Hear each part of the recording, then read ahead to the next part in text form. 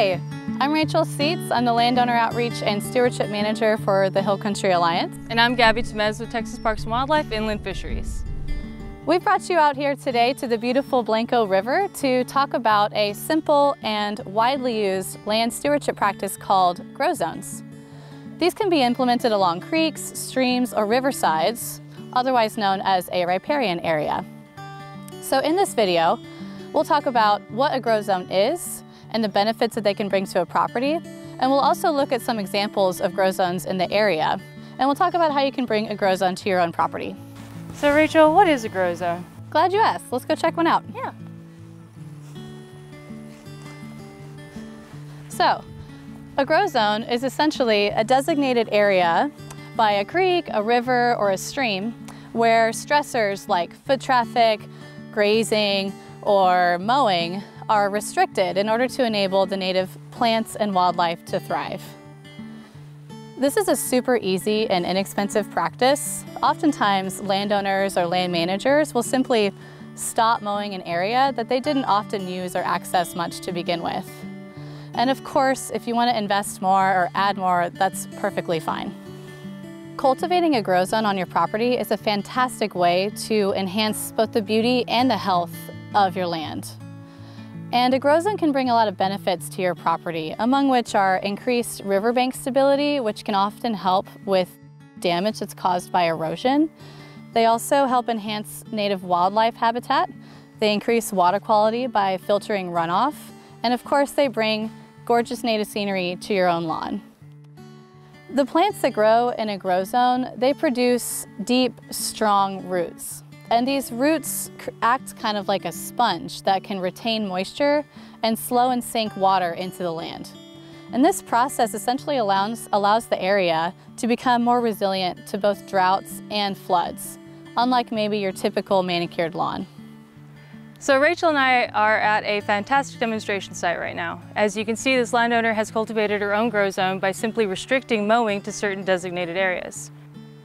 Grow zones can be easy and inexpensive. They can be as large or small as you'd like, and they are definitely flexible to your needs. They only require that you change your mowing habits. Optimal grow zones stretch 30 feet from the water's edge, but even 5 to 10 feet can provide a degree of benefit.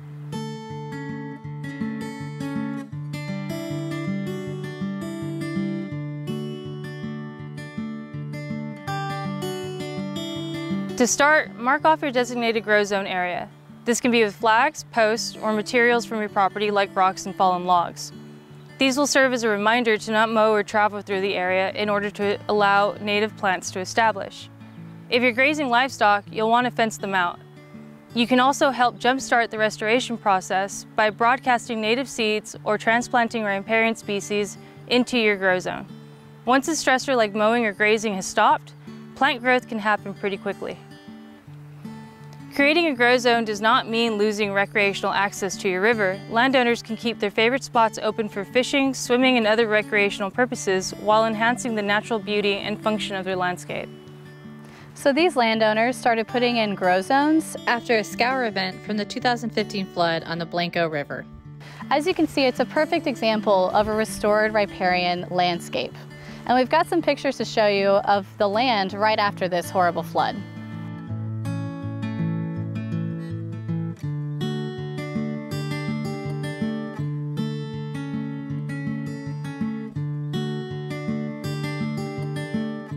The property was able to bounce back quickly by using strategic grow zones where they restricted foot traffic and mowing, broadcast native seeds, and transplanted natives.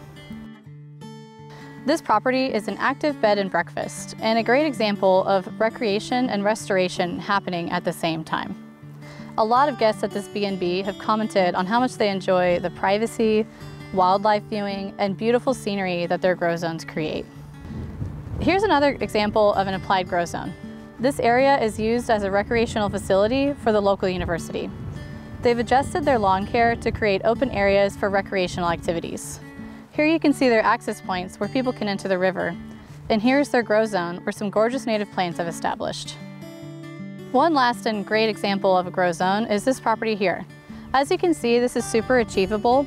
They've allowed a lot of land up from the river to grow wild and have started mowing wide walking ways through their grow zones, as opposed to mowing the entire property.